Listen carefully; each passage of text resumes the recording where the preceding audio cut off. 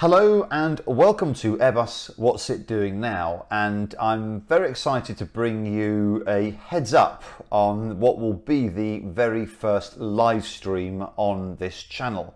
I talked about this some time ago during the command episodes, and my plan was to bring you a live stream for failure management. So this is what this is all about. The live stream is going to go ahead on Tuesday the 15th of February at 1600 UTC. The channel has got a broad viewing participation across the world, so I've had to choose a time that's kind of reasonably sensible to accommodate as many people as possible. So I hope I've succeeded in that and you are able to join. This is going to be based on failure management. So what I will do in a moment is I will set the scene so that you've got some preparation, so that when we start the live feed, you've got all the information you need, and so we can then hit the ground running. This will be, if you like, under the command series, but of course, you know, you can look at this and participate no matter what your experience. So it's just going to go underneath that sort of umbrella, I suppose, for those that are in the process of or are preparing for command. But the type of failure management that we're going to do, you know, it can be available for anybody, no matter what stage you're in. Hopefully you'll still get something out of it. I said when I spoke about this originally, we'll see how this goes, and this will be the very first live stream. If we have a good audience participation, then, and it seems to work, then I'll run more. If it's just me stood there on my own with no participation, then I probably won't do another one. So this really largely depends on your input and your participation. So how's it going to work? Well, let's talk about the purpose of it first. So what I'm going to do is give you the opportunity to put into practice your failure management model. Now, I'm also aware from feedback that people work in a different model. Some use TDODA, some use various other mnemonics. It really doesn't matter. It's whatever you use and whatever you're comfortable with that's important. Okay, so and the other thing is there's no right or wrong with this. All right, so you work in a way in which you think is practical and make the suggestions and the decision making that goes along with it that you think is sensible. Okay, so I'll come on to more on how we go about that in a moment. It's going to be run in a real time. Okay, so I will lead the conversation and lead the scenario, and then I will be introducing various environmental conditions associated with that for then to invite your input.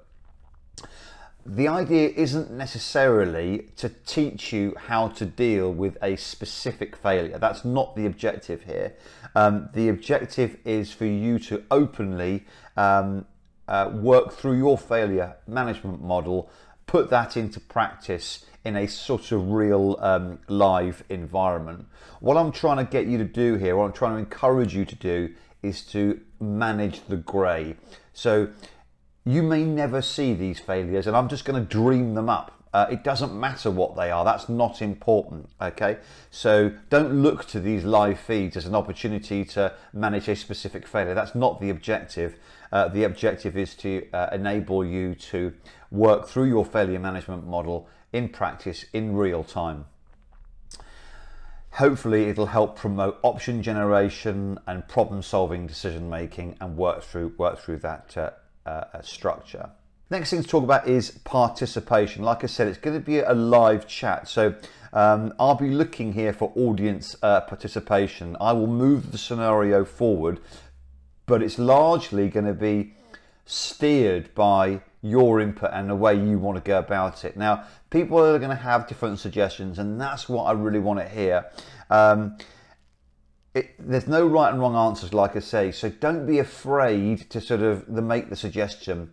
You'll be able to type a message in in response to what's happening. That's what I want to see, and you are going to largely dictate the outcome of this. Okay, so if you think your suggestion's a little bit wacky, doesn't matter, just put it in there. There's no right and wrong. If they're really, really wacky, then we might have to steer it in a different direction. But as long as they're sensible, as long as the plan is thought through, then make the suggestion, and we'll look at this participation in order to steer the outcome of the scenario.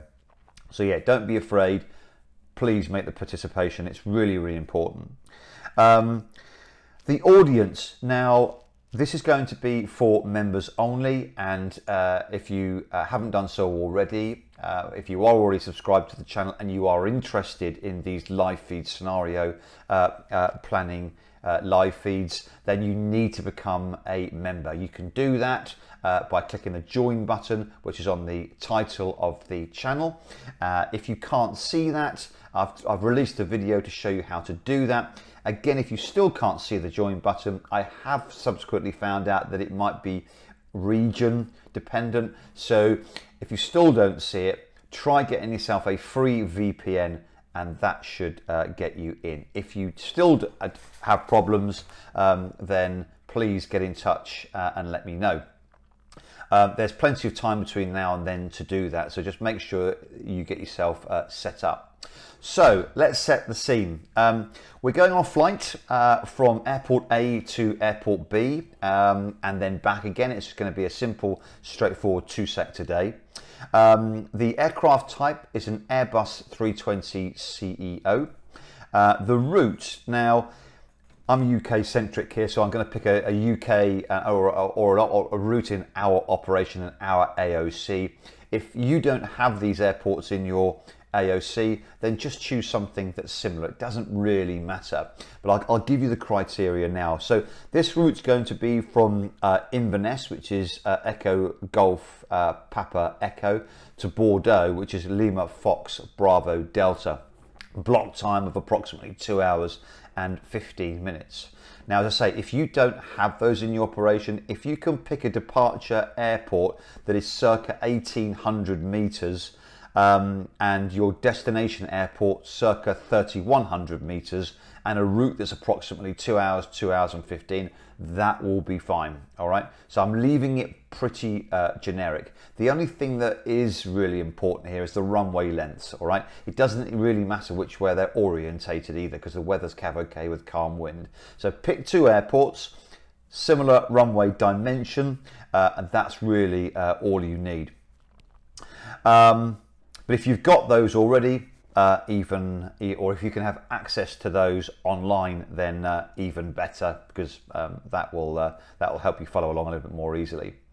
The weather, it's a nice day, it's okay, the winds are calm at both departure and your destination. The outside air temperature is 15 degrees Celsius, QNH is 1023, the runway is dry all lengths. Weight and balance, we've got a zero fuel weight of 56 tons. The fuel is 6 tons, and your takeoff weight, therefore less taxi, is 62 tons. Takeoff weight C of G is 31.5%. The status of the aircraft, there are no MEL items, and there are also no applicable OEBs to this aircraft type. Crew, we have 2 pilots, both with recent experience. You've got 4 cabin crew, 1 cabin management, 3 flight attendants, all again current with recent experience. It's the first day of your operating block and 2 sectors. Your report time is 12:30 p.m. Your local time. An easy day, really, a nice easy day one. 2 sectors, 2 hours 15, block, happy days. Wish every day was like that. The aircraft will be on stand, and it's a transit check, and the inbound crew reported no defects. I've given you all this information so that you can actually plug the performance data into your digital or electric performance platform. If you have that, then great. plug it all in, because then when we come to do landing performance, given the failure I give you, you'll have that to hand.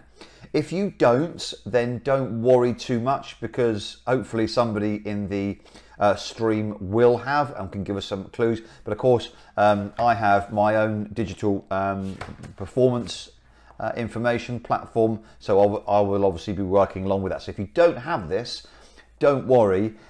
If you do, obviously it's slightly better for you, because you can work through that in real time, have a better understanding. Good. Okay, well, I think that's basically all of the parameters that I really need to give you at this point. There will always be questions, and that's why I've left us plenty of time to get this done. So just a reminder, it will be Tuesday the 15th of February at 1600 UTC, at 1600 Zulu time.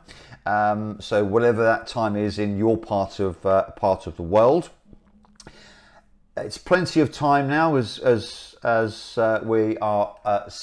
on the 9th of February, so we've got 6 days before this comes out, so that's plenty of time then for you to get prepared and get in touch with me with any questions. Undoubtedly I've missed something, so do get in touch. This is a work in progress here, guys, so the more we do this, then the better it's going to become as I become more familiar with what you need. This is the first time that I've done it, so once I get the feedback from you, once we run this a few times, it'll start developing and getting a little bit slicker. So this is for you, it's for your benefit, remember. So if you need something else, you want to see something from this, something that's going to help you and give you more gravity, then please do get in touch, and I'll respond as quickly as I can. I'm working on 1 or 2 things between now and then anyway, so you can expect to see 1 or 2 more videos come out. But otherwise, Tuesday the 15th of February, 1600 UTC, will be scenario 1 of failure management, departing from Inverness or a similar airport off to Bordeaux or similar. And I will see you then for the very first live stream failure management video. Thanks very much. See you then.